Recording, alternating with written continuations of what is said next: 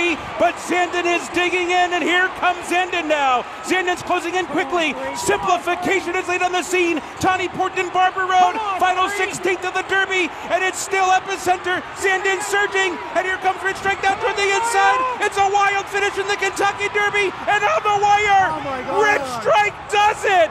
Wow! A shocker in the Kentucky Derby. Epicenter ran second. Zandon was third.